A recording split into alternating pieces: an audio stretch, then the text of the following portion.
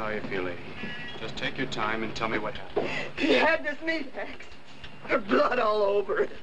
My brother-in-law had it. Blood all over his hands, all over his shirt. I can't talk about it, officer. I know it's rough, lady, but I have to have the facts. He comes staggering out in the hall and says, I did it. Told the cops. And then he... Snap it up, Captain. Lieutenant Davis just blew in. What's he going to do, officer? I'm not a cop, lady. But you said... All I said was I had to ask you some questions. I'm from the Express. You made me go through all that. Why, you're not decent. You're not human. Sorry, lady. All part of the job. Well, well, Lieutenant Davis, say, this must have been a homicide. Hi, Lieutenant. Wait till you hear it. Messy one. You keep pulling stuff like this, McCleary, and so help me, if it's the last thing I do, I'll run you in. Now, that's a warning.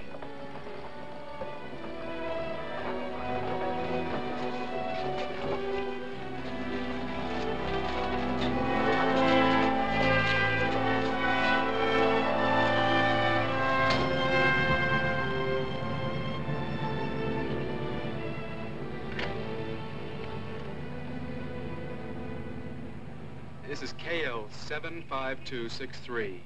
Get me Plaza 52099. You know, that wasn't a bad-looking dame. Too bad the guy used an axe on her head. Spoiled some pretty pictures for me. Hey, Mark, have you put on the gloves of those stockholders yet? Hi, no, I'm just taping up my hands. Well, you can tell them I got another neat and gory one coming up. Hatchet murder, Lower East Side tenement. Wrapped up an exclusive interview with an eyewitness. You got plenty of art? Yeah, Biddle grabbed all he could of the body. A dame, very messy. Got a great historical close-up of her sister. I'll even write the caption for you. I seen him with a bloody meat axe. Good. With that, I can sell papers. Give it a rewrite. We'll get it in the final. Hold on. What do you want? Mr. Madison called down from the boardroom again, Mr. Chapman. You hear that? I'm letting them stew in their financial juices. Well, don't overdo it. I like this job. You've never gone backwards with me before, have you, kid? If we leave here, we'll bounce into a bigger setup. I'll see you when you get in.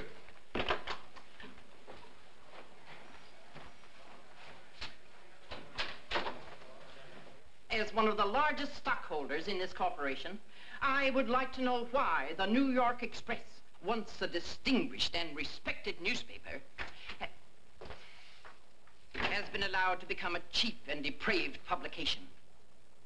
Why has an editor been allowed to turn a decent journal into this, a disgusting tabloid, pandering to the passions of the base morons?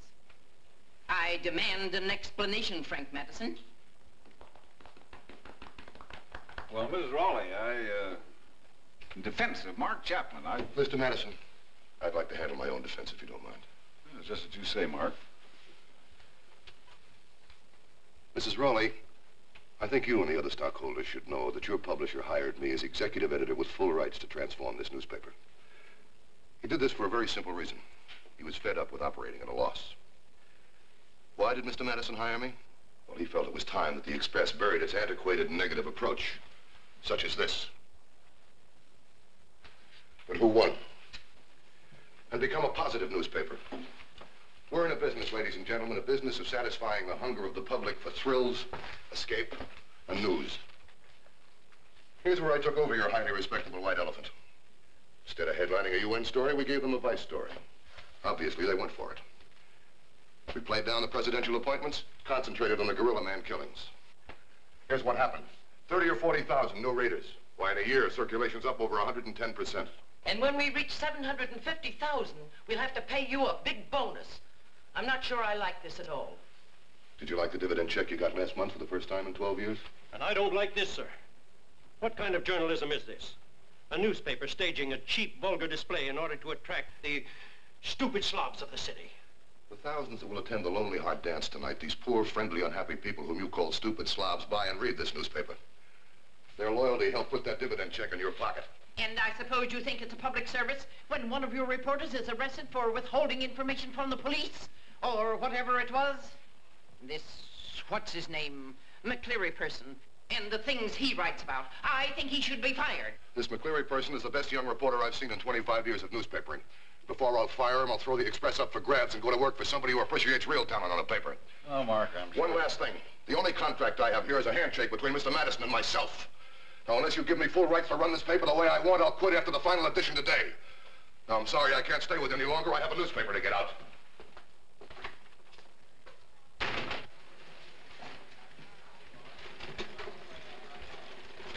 Your story ready, Miss Elsa?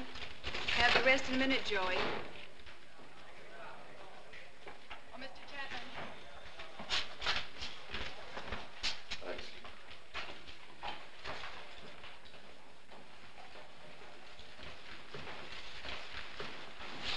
The Berry story in yet, Bex?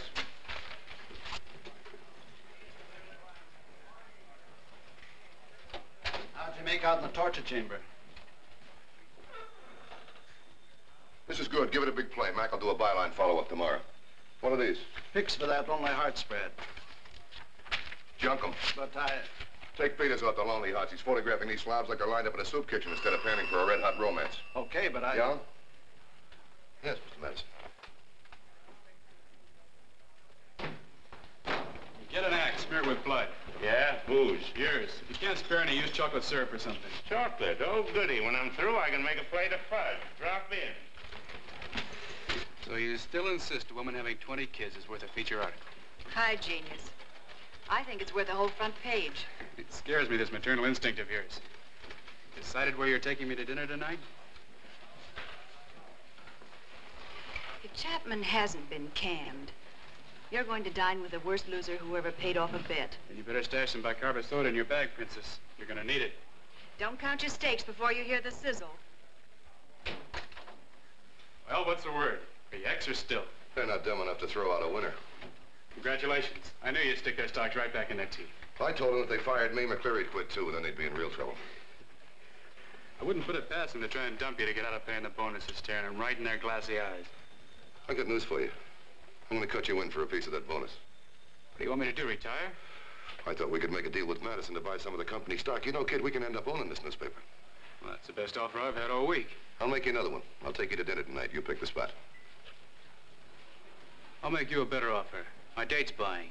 She lost a bet. The Grand Duchess from Vassar again, huh? The way I feel, I can put up with anything. I'm more worried can she put up with you. Get her ready. We gotta be at the ballroom at 8. There's no time for nose powdering.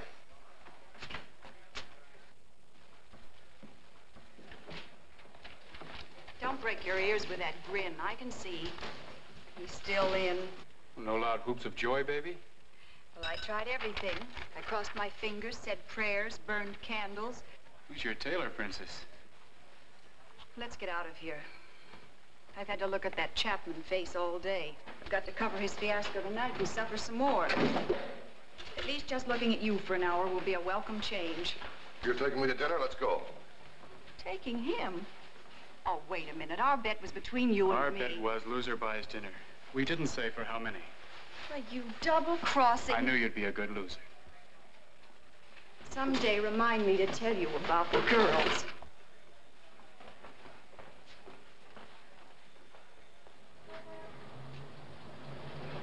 You talk a couple of these suckers into getting married. These Lonely Heart slabs got the gimmick. We got plenty to give them from the advertiser. You talk one couple into getting married by 9 o'clock. By 12 o'clock, we'll have a dozen lined up for wedded bliss. Clary, the Brooklyn Cupid. Clary, the human yes man. Julie! Hello, Charlie. Charlie? How are you, Barnes? Fine, Mark. You're looking fit. McCleary? Oh, thank you. What goes on? Are you ghosting Allison's features, Charlie? No, he's helping me with research for that series on historical monuments in New York. You couldn't pick a better man. I ought to know. Remember those old days, Mark? Like the time I cut the phone cables at the Lindbergh trial? You scooped me. You almost cost me my job. Scooped you. The wire services scooped everybody. That was the year that That was the year you won the Pulitzer Prize. Listen, Mark, this stuff I've been doing for Julie, Mark, I think I'm ready to go back to work. Oh, that's fine. I'm glad to hear it, Charlie. How about it, Mark? How about a job? Why not? Oh, thanks. Charlie, I'm so proud of you. This is going to take a little juggling. I won't be able to do anything right away. Look, Charlie, I'll call you. We're late. We got to rush. Sure, Mark. I know how it is. Always on the go. Coffee in the morning? Skinner's? Sure thing, Julie.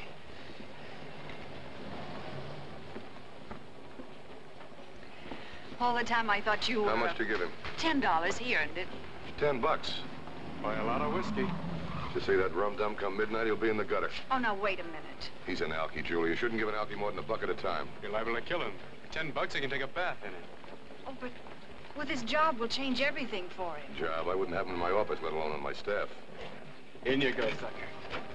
Where are you going? I'm not going to let him go off believing this. Do you want to break his heart? Do I? What do you think you're doing? I'm giving him hopes and dreams. A rummy like that lives on dreams. He's happy. Why spoil it? Happy. Happy like your lonely heart's looking forward to those big romances they've been promised? Only Charlie's romance is with a bottle. Get in.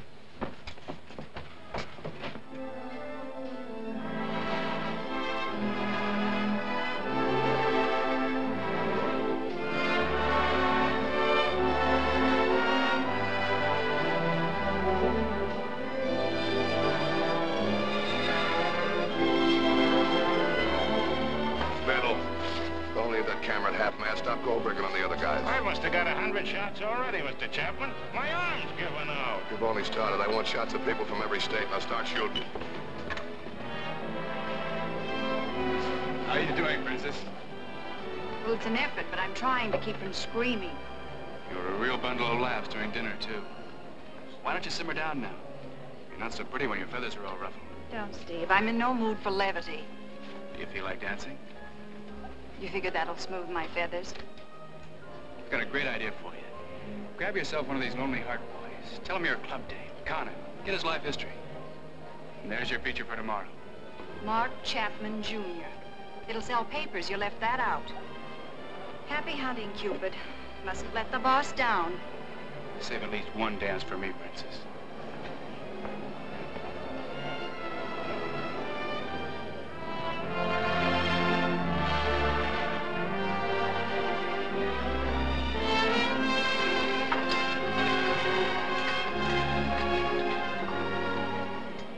Every time I aim my lens at one of these walking zombies, I think of the time I covered the Miss America contest.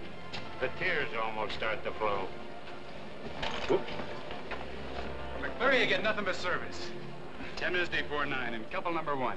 Mary and Joe met in front of the Arkansas booth. You would love at first sight. Almost. Right? Well, sure. I'm from Texas, but I sure love that Arkansas cook. You love her, don't you? Well, sure. I reckon so. Mary, you love him? Yes. See, they're crazy about each other. Yeah, that's fine. Edwards. We've got a romance going here. They're ready for the orange blossoms. Well, how do you do, and congratulations. Save the teeth for the bandstand. Get up there and make the big announcement. Yes, sir, Mr. Chapman. Come with me, you lucky people. Hey, you ain't going to forget about the bed with the built-in television set. You'll spend your honeymoon in front of it. Nice going, Steve. Keep punching. I'll get the camera boys up to cover. Did you find a feature to write about yet? I haven't, and I don't intend to. This bribing of poor, ignorant dopes into a public wedding is cheap, cruel, and disgusting. This whole Wild West show is ridiculous, and I want no part of it. Miss Allison, your contract has 6 months to run. My contract was made with Mr. Madison before you took over the Express. If you don't like the way I run the paper, I have an agreement that might be satisfactory to both of us. Take 6 months vacation with pay. No, thank you, Mr. Chapman. I'll work it out. I like my feature writing. Thinking people like it, too. Even though there aren't many of them buying the Express anymore. Good night.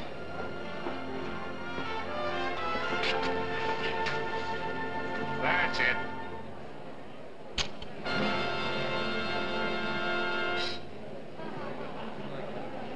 Friends, brothers and sisters in the Lonely Hearts Club, I have wonderful news for you. Living proof that this magnificent club is more than just a name. But first, how would you like to meet the great man who created your club?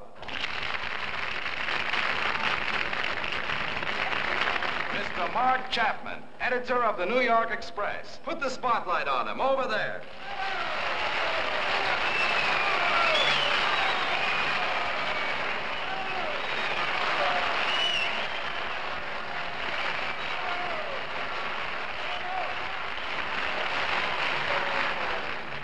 Here's the wonderful news.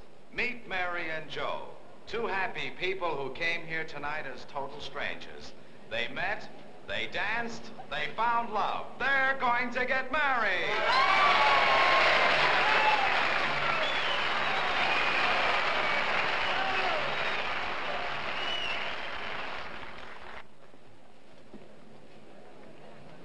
George? As the first couple George wrap Grant. up tonight, Mary and Joe will receive compliments of the Express. Charlotte. A wedding night in a New York hotel. Finding you here. A fine set of I was so sure that you must be dead. George Grant is dead. Yes, I just heard.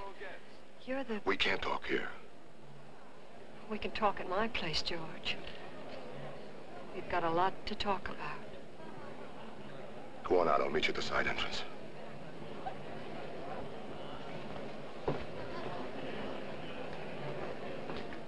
The years have been kinder to you. What is it, 19, 20? I used to keep track, but I What's don't... the difference? Now that you found me, what do you want?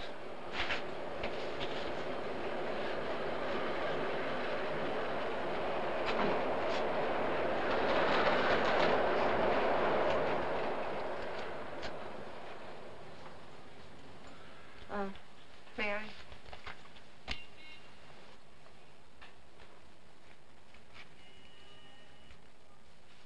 Come on, quit stalling around. What was it they called you at the ball, Mark? Chapman. When did you change your name, George? Right after you left me? So I wouldn't find you?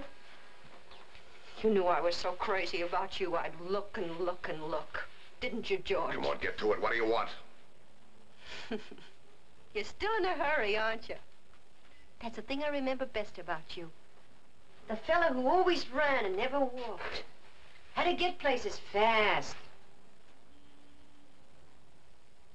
And you got places, didn't you, George? You need some money? Here's some for now. Money. The payoff, George? How much? How much for each year? How much for the agony and the heartbreak and the fear? Oh, Charlotte, cut the ham act. This could be for the doctor bill. See? I was 20 years younger then. Took things more seriously. I can't imagine how much. You're boring me now like you always did. People always bored you when you didn't have any more use for them, didn't they, George? Bores and nuisances, I get rid of them. Yeah, the same gentle way you got rid of me. My lawyer will get in touch with you. He'll arrange a quiet divorce and generous alimony. You're an important man now, aren't you, George? Editor of the New York Express. I never thought I'd be the wife of the editor of a big New York newspaper. You're not, and don't get any ideas about forcing yourself. You got nothing to gain by refusing me a divorce now like you did 20 years ago. I was young then and so foolishly in love. I wanted so much to hold on to you. I made all of my mistakes when I was young, and you were the biggest one. I fell for an attractive hunk of flesh. Hold me.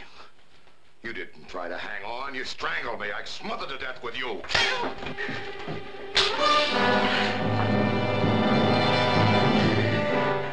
Turnabout's fair play. When you walked out on me, I died inside. When I walk out of here, you're gonna die. Everything you worked for, grabbed for, ruined people to get, it's all gonna die! You're a neurotic screwball. I'm gonna spread your story all over town. Mark Chapman, the great editor, wife deserter, living under a false name for 20 years. What else did you cover up living under a phony name? Oh, your publishers are gonna love this. And the other papers, they'll cut you to ribbons with this information.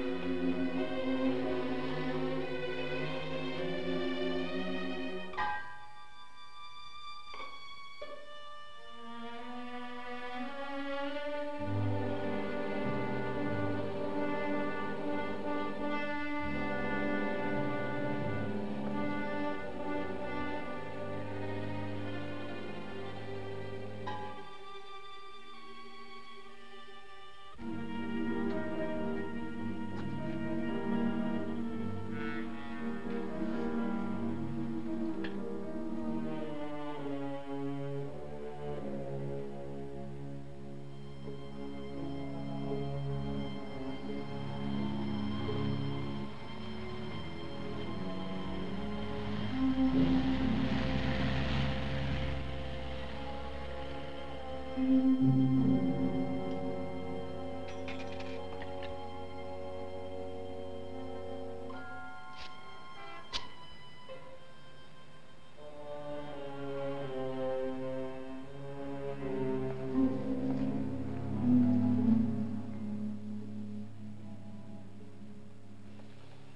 honey, let me have the city room. This is Elkins. If you need me, I'm over in Skinner's. What? Having breakfast. Have breakfast.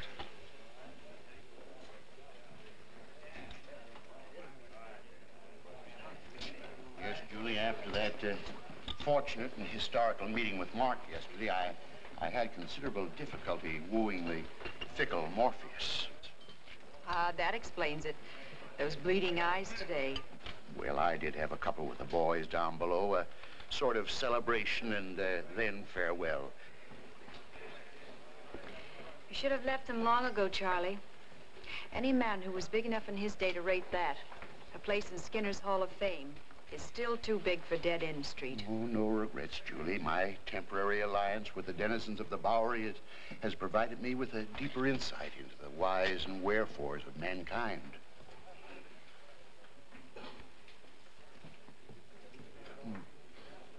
Proven medical fact, when the human system has been lengthily nurtured on alcoholic stimulants, any abrupt cessation of same will result in a negative reaction.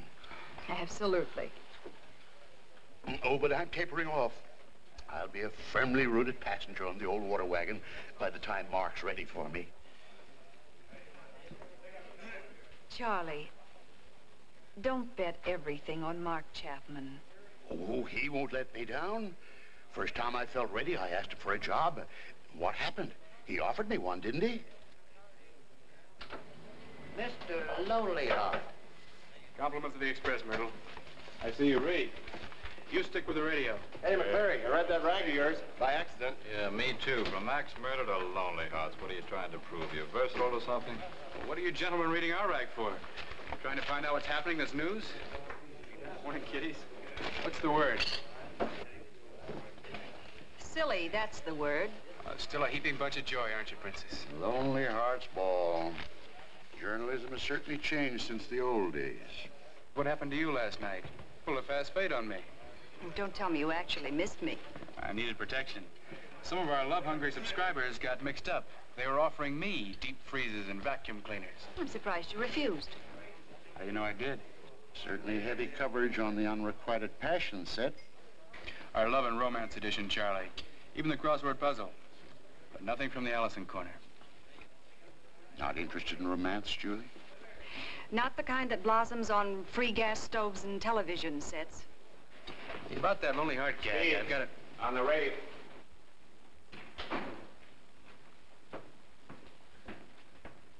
Julie? Hi, Biddle. Hi, Charlie. Police call. Dead dame in a flat on 3rd Avenue. You interested? Well, she'd probably be a cheerful change. I'm still getting the icebox treatment from the female on my left. After them scarecrows I shot last night, I figure my luck's gotta change. Even dead, this dame's bound to have more glamour. Let's give her a look. Thanks for the coffee, kitten.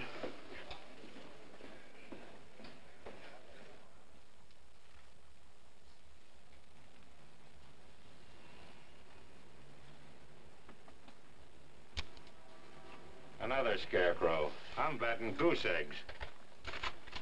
Dames, they gotta make trouble even when they die, don't they, pal? Yeah, water downstairs and water upstairs. Really want a room with a swimming pool. Hey, Davis, what are you doing here? I just wanted to see if I couldn't get to one of our calls before you did. This isn't a homicide. We got a new man on the beat here, McCleary. He's built like you between the ears. He saw a hole in the back of the dame's head and figured she was slugged. What's your guess, Lieutenant? She put the hole in the back of her head herself? Yeah, wise eyes. That's it. That's it exactly. She slipped in the tub and opened her skull on a faucet. What was the lady's name, Sherlock? The landlady says Jane Jones. You believe it? Yeah, I believe it. I'm fresh out of nursery school. Jane Jones, alias Jane Doe. Say, Dave, you're really helping. Look, nuisance, if you so much as make these bed springs squeak once again, I'll throw you in the tub with a dame. Lieutenant, please. You're wrong, Dave. She was murdered. Clear as your head. Murdered for her money. Why, this lady must have spent easily $6 or $7 a year on clothes. Ah, why don't you go home, McCleary? There's nothing around here to interest a big newsman like you.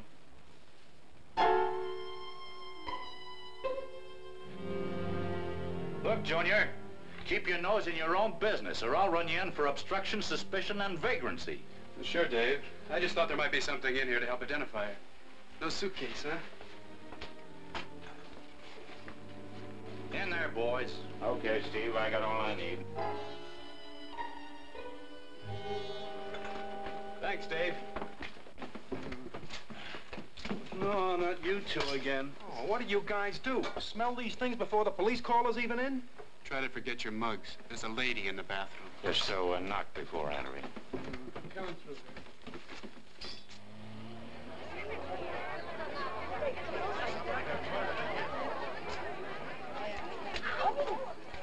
What'd you pinch that for? Look familiar? I had him in front of me all night, didn't I? Hey, that's off a Lonely Hearts badge. Yeah. How many pictures did you and the boys take at the ball? 3, maybe 400, I don't know. Rush the print of his bathtub through the lab and check it against the others. See if you can match them up, okay? Oh, sure. Shouldn't take more than a week. Yeah, but I want it done in an hour. I'll see you at the office. Where are you going? Oh, I'm gonna hitch a ride to the morgue. If you match them, call me. How about a ride to the morgue, Pete?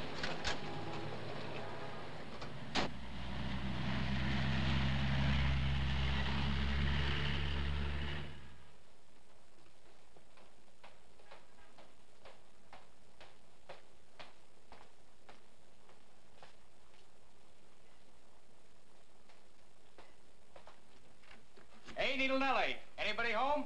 Hey, handsome. How you doing, sweetheart? Doing all right, handsome. Come here and give us a kiss. How's business at the morgue, Nellie? Dead. Business is dead. It's good to see you, handsome. Likewise, sweetheart. Long time between dates. But right now, I come seeking your expert female advice. Anybody that's lived as long as me can give it. Shoot. Nellie, if you had just one dress to your name, and you'd fasten something onto it with a safety pin, and maybe you were in a hurry, would you take time to undo the pin, or would you rip the whole thing off? This is a riddle? No, seriously. Well, if I had 10 dresses and the house was burning down, I'd still undo the pin. Any lady would. That's what I figured. I just wanted a woman to confirm it. I love you, Nellie. I love you. Where you going, handsome? Oh, I gotta see the doc. Oh. Maybe I can get you some business, Nellie.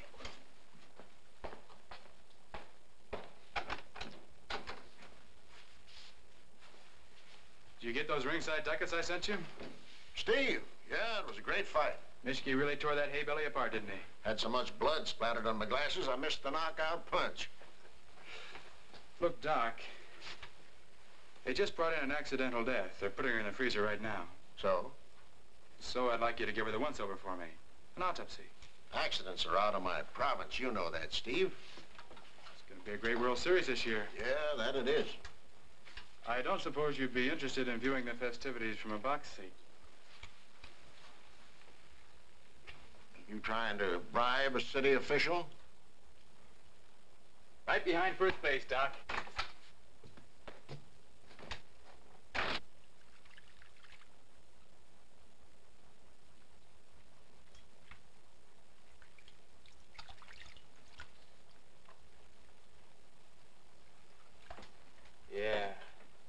Yeah, get some prints ready.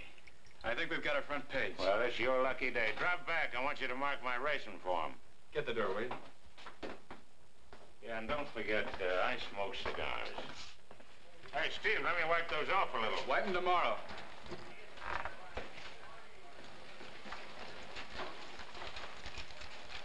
Will you smile again if I take you to dinner tonight? Little celebration coming up. What's the celebration? Another McCleary scoop. Getting monotonous, isn't it? That dinner. A two-party celebration? Or are you bringing a friend?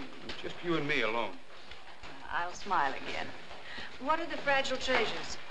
Very rare items. Pictures of a dame with her mouth shut. Joey, catch the door, will you? All right. I've been waiting a long time for a chance to say this. Stop the presses. Did you get a morning after story on any of those couples we married last night? I got a story from one of the Lonely Heart ball guests, all right. But she didn't get married last night. She got murdered.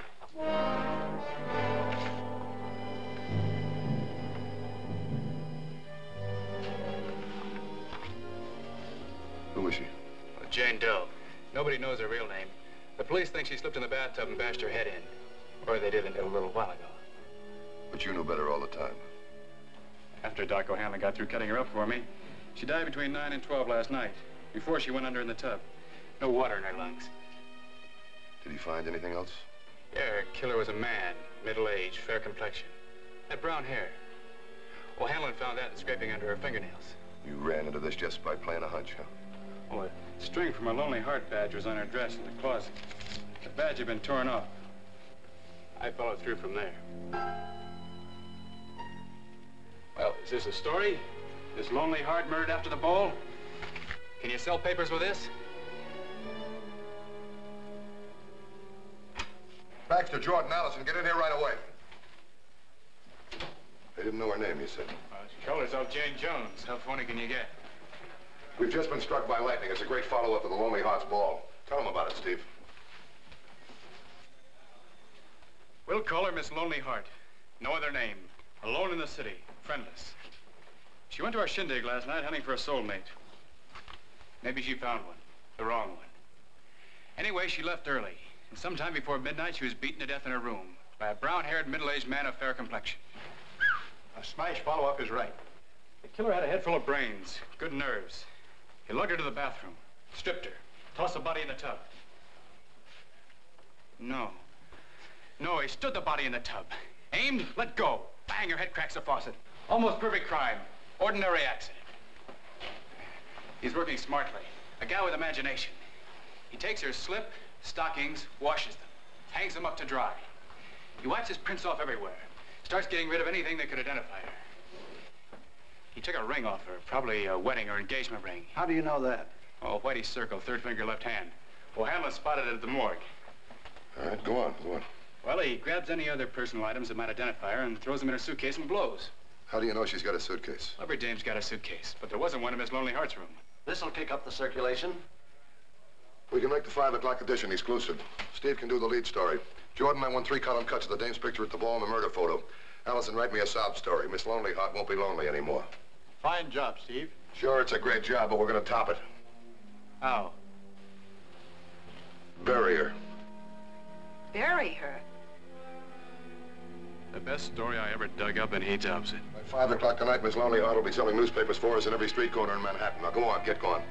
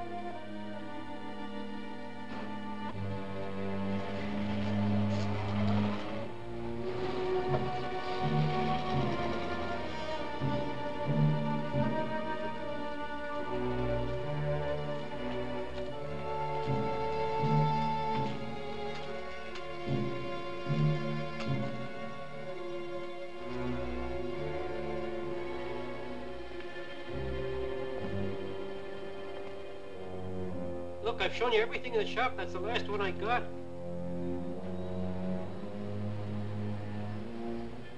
Mark! Mark, old boy. How are you, Charlie? What distasteful mission brings you to this unholy neighborhood, Mark, my friend? I'm just looking around. I like to keep my hand in, even though I am strapped to a desk right now. You wouldn't mean by keeping your hand in by working on this Lonely Heart murder, would you now? I got a staff to take care of that for me. You can't get an old news hound like me, Mark. Still following our old formula? First check the hot shops for a clue. Didn't want to tip your hand to those cops in there, did you? I tell you, I'm not down here on business. Now stop playing hawkshaw. Let me show you Charlie Barnes still has the master's touch when it comes to following up a lead, Mark. Tell me about it later, will you, when you come back to work for me? You're afraid I'll get drunk and skip the story. I'm tapering off, Mark. That's fine, Charlie. I'll call you. Let me work this with you, Mark. I know this whole district from gutter to rumheads. Pete in the pawn shop's an honored friend of mine. Yeah. I can get him to work with me. Oh, Charlie.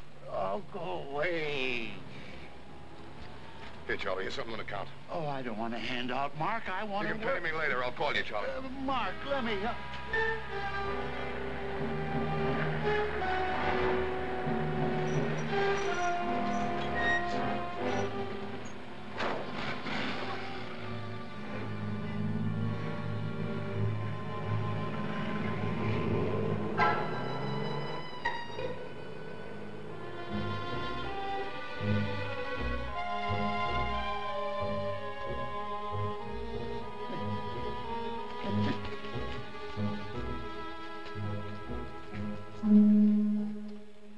Hang on to 'em, Pete. We'll drop back payday and look 'em over again.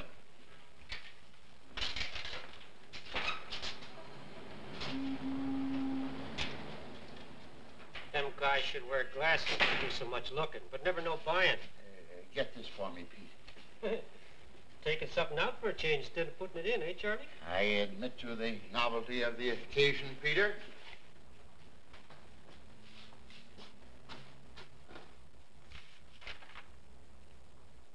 Hey, you didn't hawk this with me. Doing a favor for a friend. Them cops. You know, if someday they should buy something from me, I'd... No, that'd be bad. I'd drop dead. You know, Charlie, I ought to be in some other kind of business. You really meet a very poor class of people in this business. Not mean anything personally, you understand. But I'm always dealing with people who are in trouble. People who gotta hawk something. People who gotta buy something cheap. I don't like cheap things. I never did and I never will. I should have been a big fur man, maybe. Or a big jewelry man. Then I could deal with rich people. That's the kind of people I really prefer to deal with. Hey, how much is on this ticket? $2.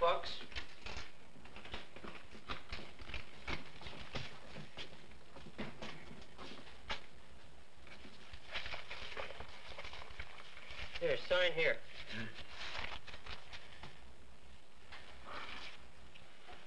You know, sometimes they say even the rich people aren't happy. But how that could be, I don't know. Thank you, Peter. Thank you for being in business. Thank you very much.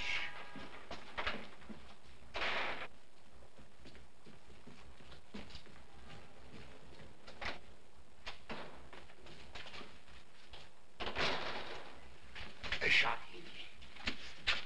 Looks like your blood pressure's boiling, Charlie. What's the matter? The classic irony of the age, Edie. Charlie Barnes, a stew bum, rocking the newspaper world like he never did in all his sober days.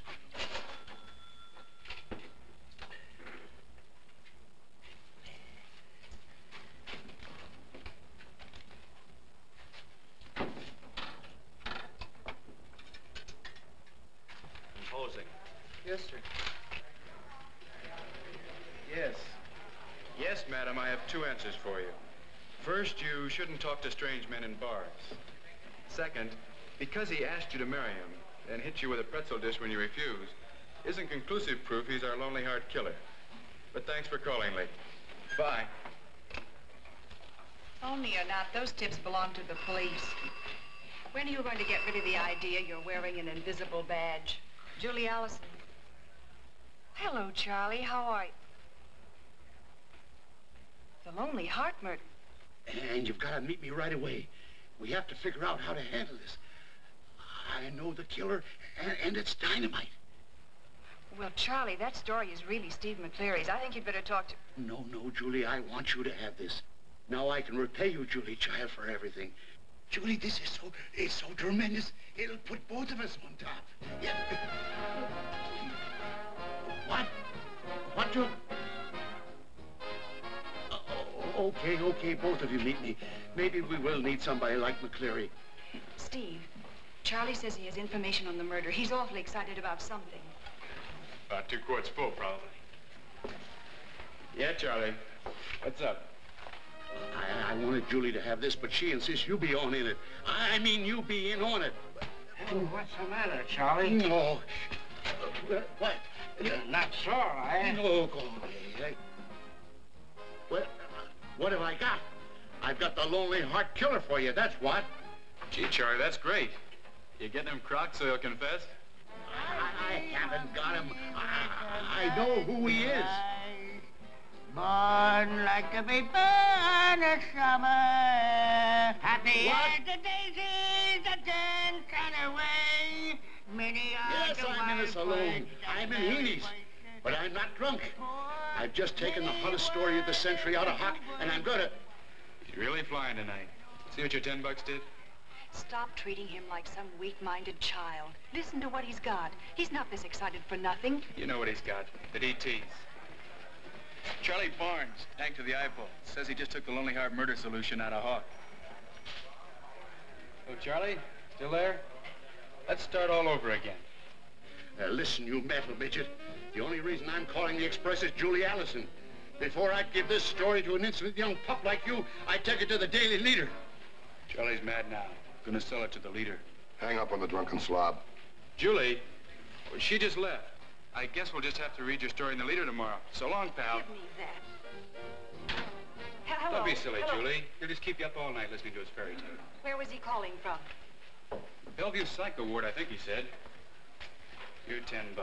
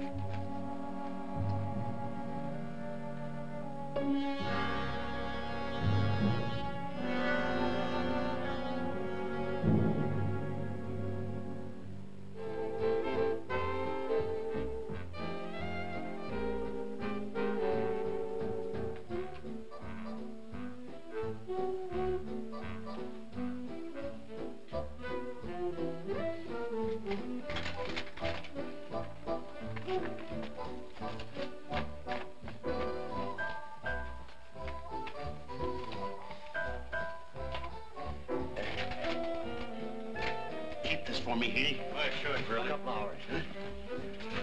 One more, Heaney. One for the road.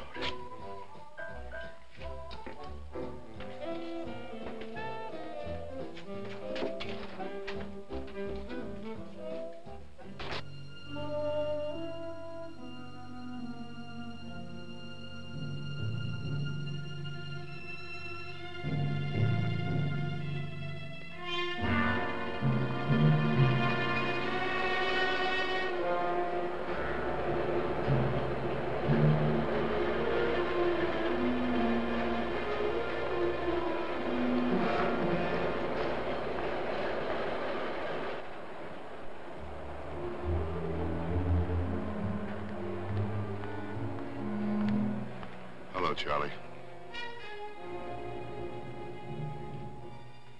What? I thought you were still down the Bowery. I hear you got a story, Charlie. Where'd you hear that? Is that what you told McCleary? I was just smooshing. line them up for a little touch. I gave you some money. What did you do with it? You didn't by any chance find a pawn ticket mixed in with the money, did you, Charlie? Pawn ticket, what? Did you use the money to get the story out of Hock, Charlie? You've got something that belongs to me. Where is it? You were on the way to the leader with some evidence. Where is it, Charlie? Where is it?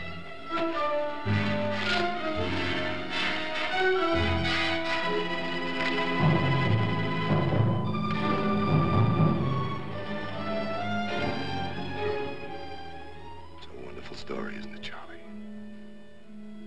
You want to be a big man, Mark. This will make you famous beyond your most ambitious dreams. Great story. I've waited all my life for a story like this. Well, you got it, Charlie. But you're not gonna write it. You're crazy, Mark.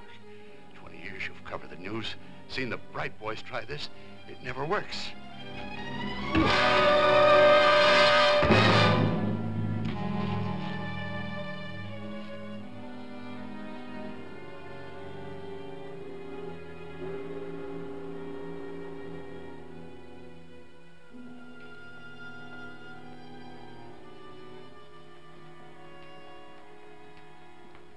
Heard about Charlie Barnes. Rotten deal. It's hard when it's someone like Charlie you've known for 22 years. I knew him 25 years. I never expected to see him laying on a slab in this place. Is that right, Doc? Was he found in an alleyway across from the Daily Leader? Steve? Yes, that's right. The Daily Leader. He had a story, but he was taking your clever, insolent, fresh guy advice and giving it to the leader. He was drunk, Julie. How could I know? Charlie Barnes never got so drunk he didn't know a story, or that he'd try to peddle a phony tip to a newspaper. But you couldn't bother listening to him. You and that newsprint hero of yours, Mark Chapman. You couldn't expect us to believe that Charlie Barnes had any real information on the murder, Julie. We still don't know that he did. If you and that stone-hearted, glory-seeking, I am the great Mark Chapman, had thrown Charlie the miserable crumb of respect of just listening to him, he'd be alive today. Julie, maybe you're right. Maybe it is partly my fault Charlie's dead. I'm sorry. Really sorry. But what can I do? Oh, don't go soft. Show Chapman you're a chip off the old block. Have him give Charlie a fancy funeral. Great headline. The Express buries its cast-offs. It'll sell papers.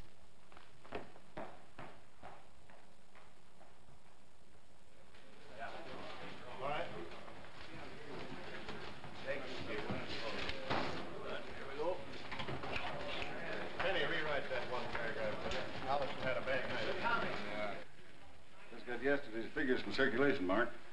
696,000. You're moving up there. Looks as though it's going to cost the Express some bonus money before long. Quicker than you can say good afternoon, Mr. Stockholder Rowley. We're only starting, Mr. Madison, only starting. That's the spirit.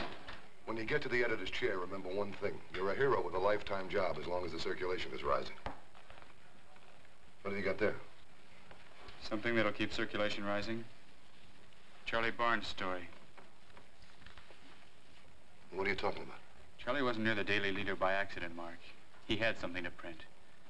I couldn't find it in his effects at the morgue this morning, but I found it at Heaney's bar, the joint Charlie phoned from last night. Half a pawn shop ticket was still on the bag. Pete's Hawk Shop, I checked it. Charlie came in the pawn shop last night with a claim check. Said he was unhawking it for a friend. Well, what's in the bag? Miss Lonely Heart's name and address?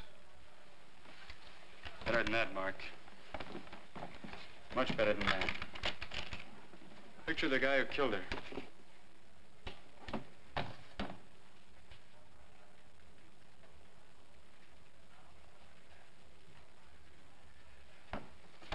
Picture. Can't even see the guy's face. What's the matter, Mark? This is the first real lead we've got. The way you talked, I thought we had it all sewed up. Sure, it's a lead, but it's a thin one. How much does this give us?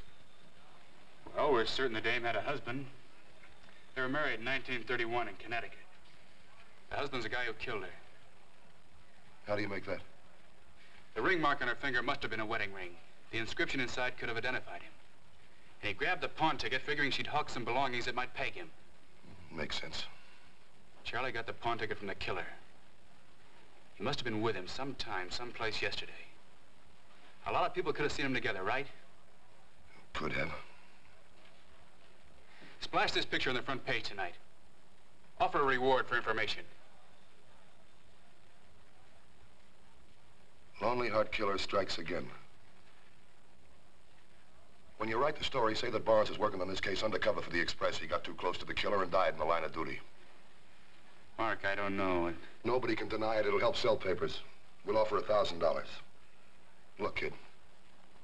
Don't pin your hopes on anybody being able to spot the guy from this. Unless they got X-ray eyes. I'm sure Charlie connected the guy in the picture with the bird who gave him the pawn ticket. I'm gonna find Tooth the Bowery myself. It's even money. That's where Charlie ran into our man. Good luck, kid.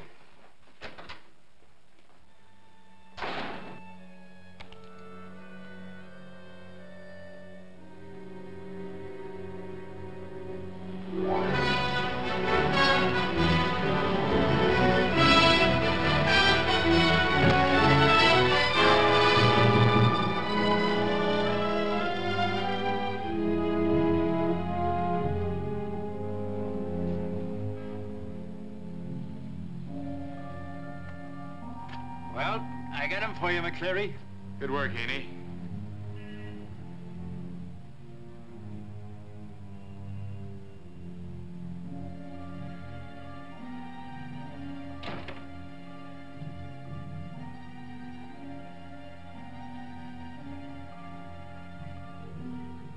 Well, this does it. I'll never touch another drop the rest of my life.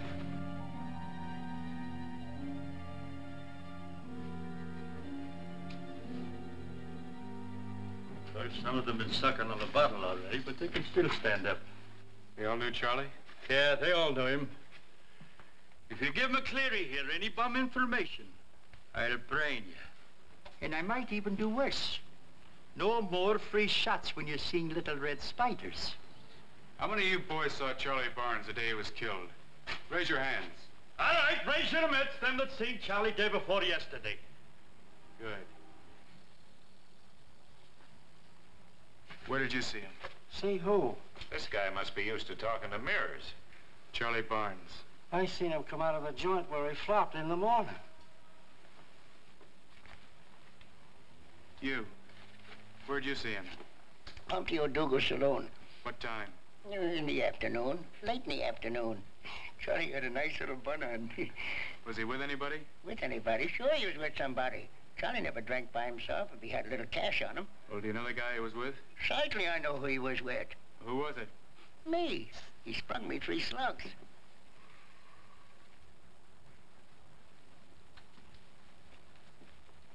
When did you see him?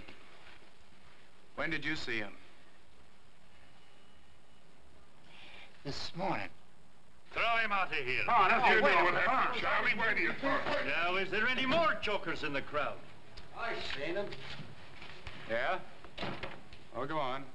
Where did you see him? On the street near Pete's Hop Shop. Go on, go on. Nothing. He was working a sucker, giving them the palliac, that's all. Now think hard. Do you remember the sucker? Do you remember what he looks like? Maybe. What do you mean, maybe? Maybe for $50. Why, Do you think you could remember for $1,000? Who could tell who he is? Can you describe the man you saw Charlie with? Do I get $1,000 if I do? You do, if and when we find the guy. Sure, I can describe him. Well, go ahead. You paying the reward? No, but my boss is. Well, now describe him to him. Okay, come on. Rush this over here to the composing room. Kenny, see if you can figure out a heading for that rubbish. Tommy Kingston.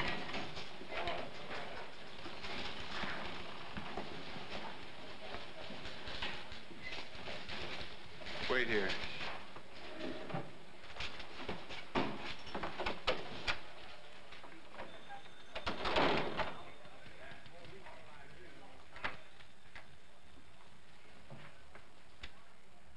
Look, Lieutenant, just refer the captain to me. I'll tell him he's Carpenter, the best homicide man he ever had on the force. If he doesn't know that, he's deaf, dumb, and blind.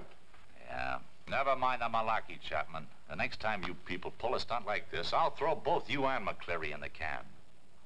Okay, Lieutenant, okay. I'll give you my word. Goodbye, pal. Davis is screaming because we gave him the suitcase only a half hour before he read it in the Express. Well, I've got something that ought to make him happy again. Not another suitcase. The guy who can identify the man Charlie got the pawn ticket from.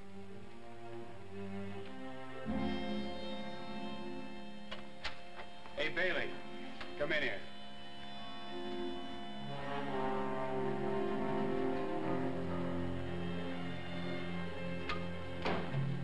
You wouldn't describe the guy to me.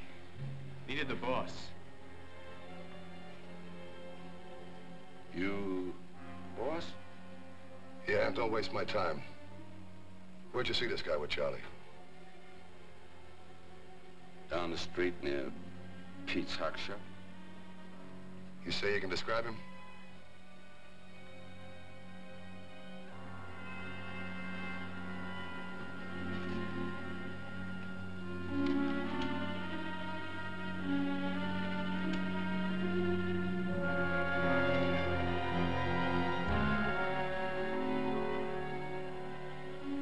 Well, go on. What do he look like?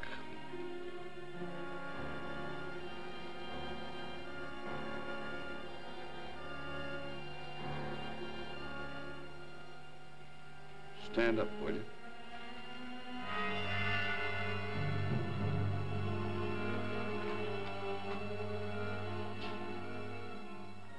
Yeah. Just how I figured. You figured what? He was your size, your build, could have been as old as you. Is that all? All you asked me was to describe him. That was no description. That could fit 1,000,000 guys in this town. Even me. How about the reward? Here, take this down to cashier and pick yourself up $5. Show him where it is, Steve. Come on, baby.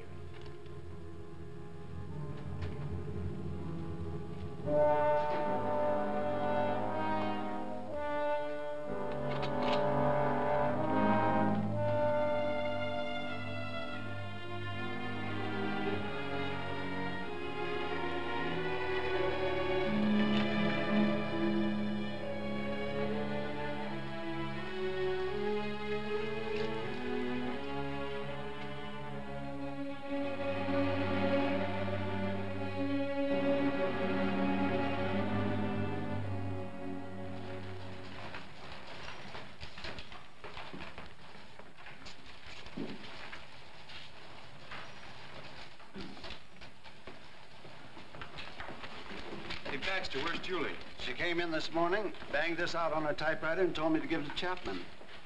What is it? Her resignation. I figured I'd hang on to it a day or so. Maybe she'd cool off. I'm sure glad you did. I'll take care of it for you, okay? Baxter. Thanks.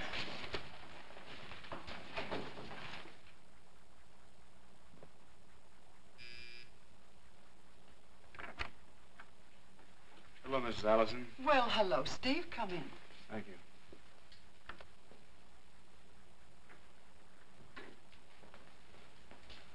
I have a pot of coffee in the kitchen. I better see to it. Can I say a few words to you without getting hit with a table or something? Speak your piece and get it over with. I just got rocked with a bad piece of news, Julie. I heard about your resignation. Well, I can't imagine why you'd shed any tears over it. Oh, for what it's worth, resigning knocks the props out of a lot of things for me. That couldn't have come from Steve McCleary. Okay, pass it. But I didn't figure your burn at Chapman and me would be bigger than your wanting to do something about Charlie's murder. Don't start playing me for a hollow-headed female now, Steve. Your only interest and Chapman's in Charlie's death is exploiting it for all the circulation jumping it's worth. Julie, I'm not digging on a story now just for the schoolboy bang of seeing my name over a sensational yarn. Yeah, that's right. I had to get hit pretty hard before I smartened up. But now I'm leveling on the Charlie Barnes business. Well, if I can believe what I'm hearing, this certainly is a different McCleary. I've been working night and day. All I've done is run the local leads to a dead end. There's only one gimmick left to follow. This picture, a marriage in Connecticut. It's odd the person who married them hasn't recognized it. Unless he's dead or hasn't seen the picture. Yeah, I thought of that angle, too. But it's a 1,000,000 to 1 shot. The guy'd have to be an elephant to remember a face after 21 years. Tell him about the elephant we met on 5th Avenue about 4 years ago. We were walking along the street when, right out of the blue, a complete stranger stopped me. It turned out to be the little preacher who married Julie's father and me in Portland, Maine, 23 years before. And he actually was able to recognize you. And I'd put on a little weight since then. They say a New Englander seldom forgets a face. Crazy odds.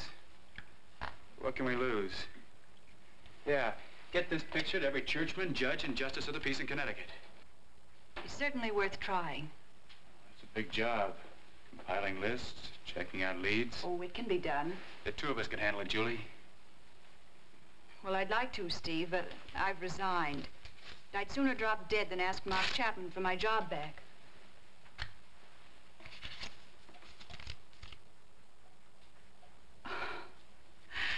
You dog. Never got past Baxter. A list of churches in East Town is no problem. The judges and JPs we can get from the state legal directory in Hartford. Yeah, you start packing, enough for a couple of weeks. I'm going to the office and get the lab boy started on knocking out a few hundred circulars. But suppose Chapman says no to my working with you on it. Well, why should he? Anyway, I'm not going to tell him anything until we're ready to go. Tonight sometime. Mom, you think it's safe for me to travel out of state at night with this young man? Just so he doesn't misconstrue the meaning of freedom of the press. You wonderful woman. I'll check with you for dinner.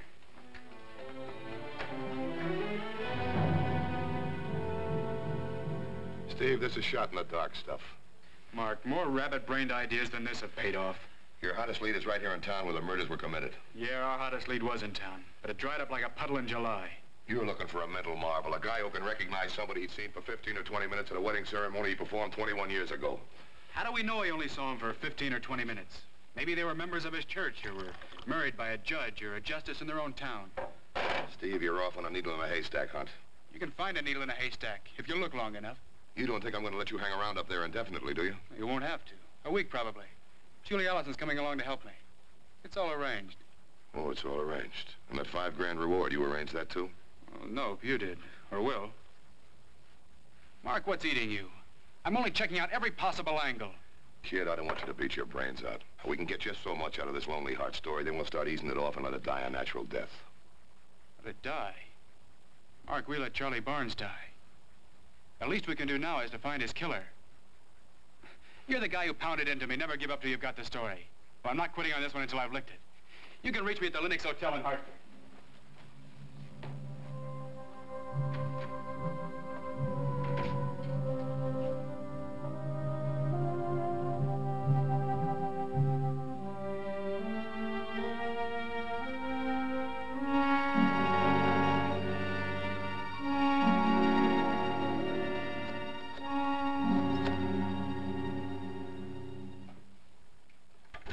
Distance. I want some information. A telephone number in Middlebury, Connecticut. The name is Hacker. He's a judge. I don't remember his first name. You wish to place a call to this party? No, not yet, that is. I just want to get his telephone number. One moment, please.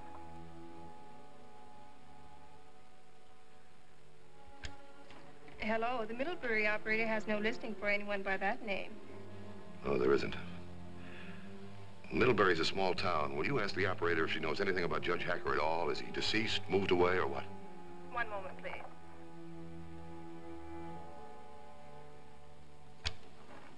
Hello, the local operator has been in Middlebury for 5 years and knows no one by the name of Judge Hacker. That's all the information she can give us. Thanks.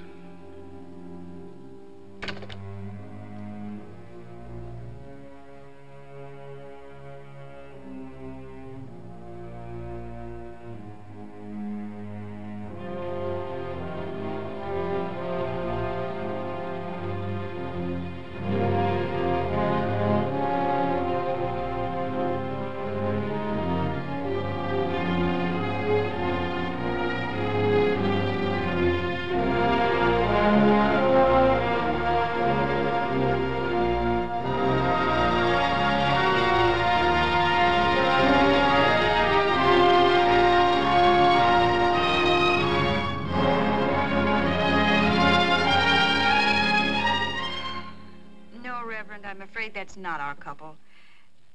You may be positive, Reverend, but you're mistaken. The woman in the photo we sent you is dead. Thank you for calling, Reverend. You don't have to tell me. It's written all over your bright and shining face. 190-mile drive to have a whackhead tell me that both the people in our circular died a year ago. New Englanders remember, all right. Every face is familiar to them. Hello? Oh, just a minute. Here's Steve. It's that man again. Every day. Does he think we'll keep it a big fat secret if we find something?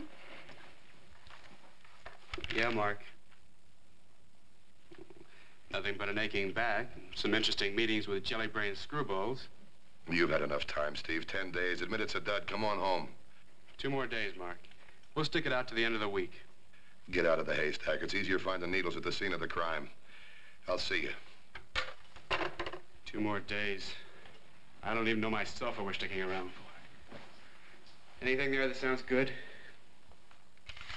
I'll read you a fair sample. From a J.P. Waterbury. Send me 5,000 and I will tell you names of people. New head I'll send him.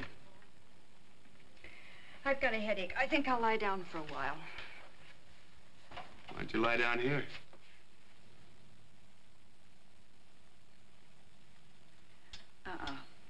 I'll go to my room.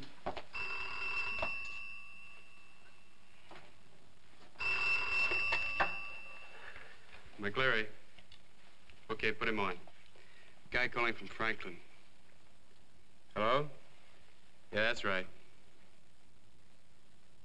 You do, huh? You've got what? What is it? Just a minute. I have the other picture right before me. Yes, I married them July 19th, 1931. Over in Middlebury. Ah, funny thing, what's that?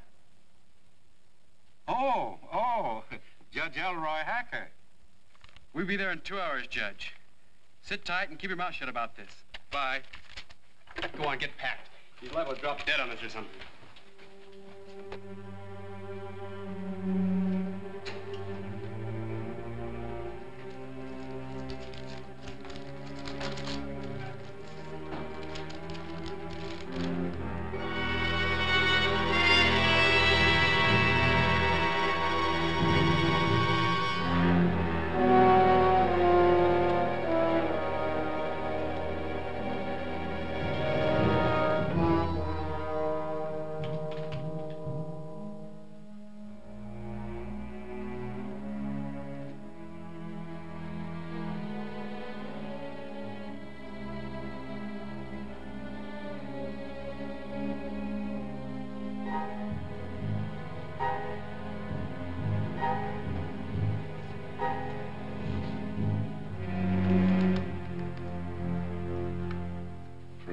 Sit there and watch his success increasing daily. You're looking much too troubled, Mark.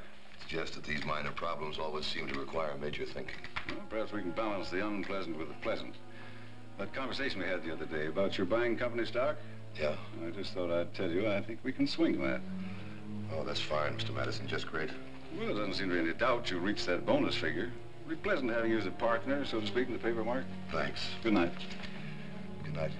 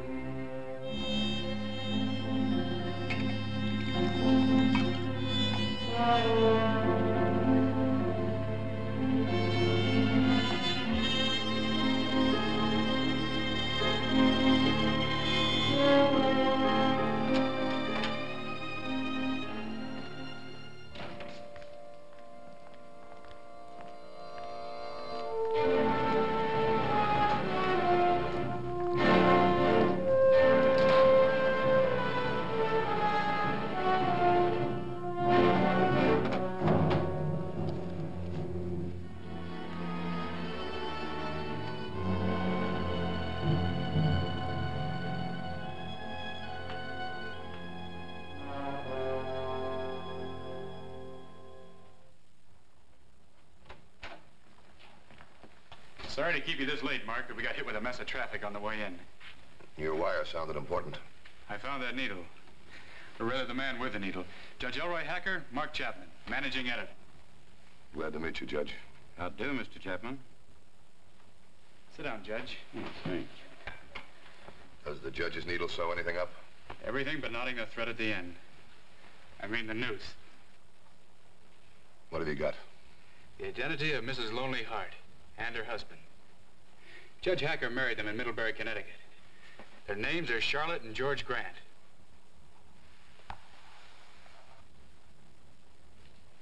Did you get that, Mark? The name of the Lonely Heart killer is George Grant. Yeah, I heard you. Go on.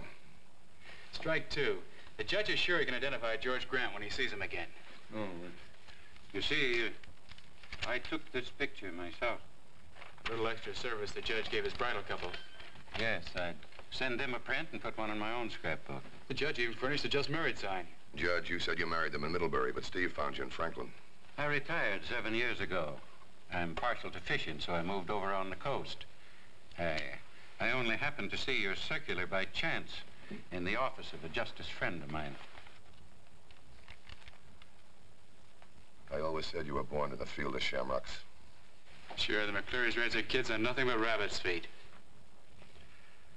Judge, what makes you so sure you can identify George Grant today? Well, mainly because right after I took that wedding picture, this Grant got vexed at his wife about something. I can remember his voice snapping at her, his face getting red. I know it's in your bonnet, Mark. We still have to find George Grant. A needle's nothing but a hunk of steel if you got nothing to sew. We just need the thread. I figure we'll pick that up right here in New York. When the police line up all the local George Grants for the judge to look over. Well, that's Julie. I dropped her off at headquarters to tell Davis what we got. Friend Davis is steaming like a pressure cooker, as I said he would. He'll simmer down. So will your lining up the George Grant's idea. Davis says he'll do nothing until you turn Judge Hacker over to the police. Steve, you can't Relax, hold... Tal. He'll see the judge later. Not tonight, he won't. The judge is our exclusive beat. Nobody gets to him till our story breaks tomorrow. I don't trust cops. You and Julie start writing the story. I'll put the judge in a side street hotel where nobody will get to him. Come on, Judge. I'll just wait for Mr. McCleary. He was going to put me up at his place. That's the first place the wolves will start baying. You better come with me, Judge. No, I don't think it would be wise for me to go with you, Mr. Grant. Mr. Chapman, Judge, not Grant.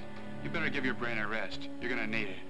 He may be Chapman now, but 21 years ago, when I married him, he was George Grant, and he was a newspaper man. I remember now. He said he worked on the paper over in Waterford. Waterford, Connecticut was that town I couldn't think of. But I knew I'd remember that voice. His face, you've changed. That it's the same man. You remember that $5,000 reward, though, don't you, Judge? Judge, this is impossible. You're getting confused. He sounds to me as though he knows exactly what he's saying. This is idiotic, screwball, crack-brain lunacy. And that's just the kind of a witness the judge is going to make, too, Steve. The police have that specimen of hair and flesh found under Mrs. Grant's fingernails. I think we'd better get in touch with Davis. No phone, Allison.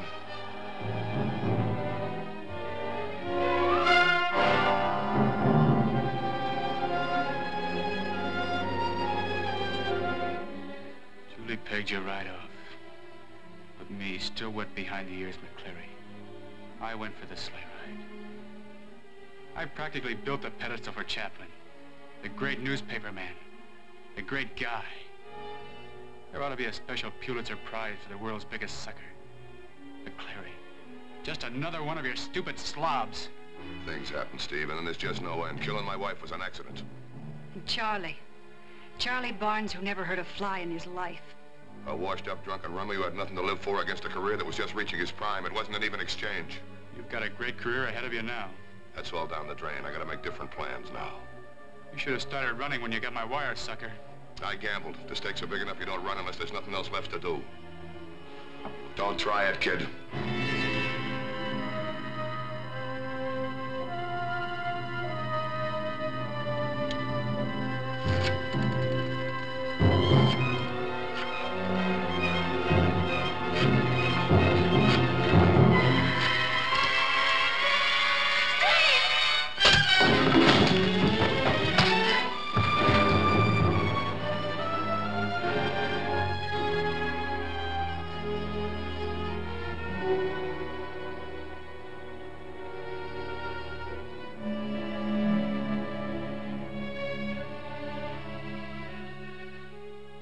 just too close, kid.